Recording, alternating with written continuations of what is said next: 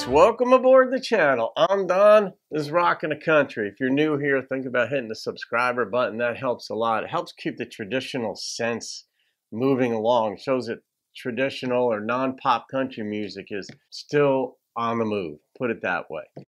Julie Roberts, breakdown here. Mike Savage requested it, so Mike, shout out to you. I've done one or two of Julie's songs before, though. Maybe one, but I don't remember what it is. And of course, anytime I see the name Julie Roberts, I think of Julia Roberts. But this Julie is very different. Here we go. It's a reaction. Oh, it's a video. I hope it's not blocked.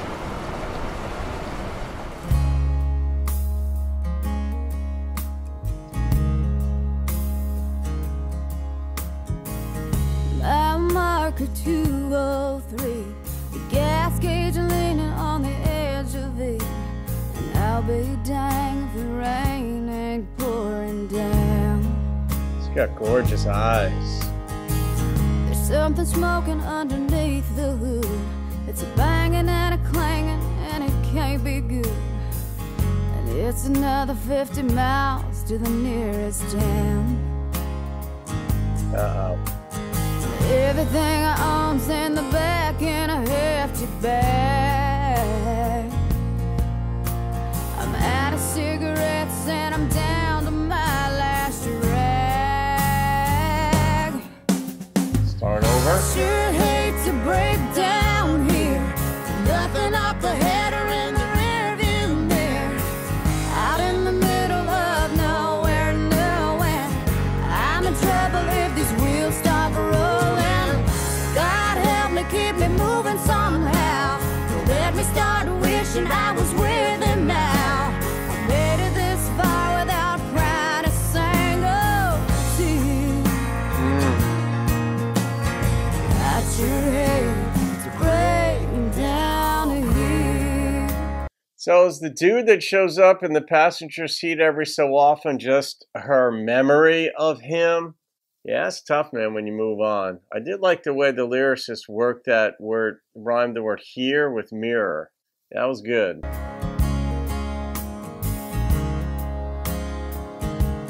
Uh-oh, she broke down. 150,000 miles ago, before the bad blood and busted radio, you said I was all you'd ever need. Love is blind and little did I know you were just another dead end road, paved with pretty lies and broken dreams. Yeah. Baby, leaving you is easier than being gone. Wait. Leaving you is easier than being gone. I wonder if she develops the being gone part. Or if it's just to be assumed that it was easier to be gone, easier to leave than the results of having left. I don't know what I'll do if one more thing goes wrong. There you go. I sure hate to break down here. Nothing up ahead or in the rearview mirror. Out in the middle of nowhere, nowhere. I'm in trouble if these wheels stop rolling. So God help me, keep me moving somehow. Don't let me start wishing I was with him now. I made it this far without crying a single tear. And I sure hate to break down here.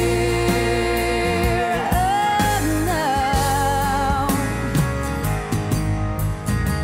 I sure hate to break down here.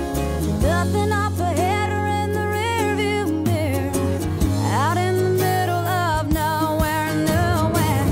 I'm in trouble if these wheels stop rolling. So God help me, keep me moving somehow. Don't let me start wishing I was with him now. I made it this far There you go. without crying a single tear. Impressive. I sure hate to break down. It's too late to turn around. I sure hate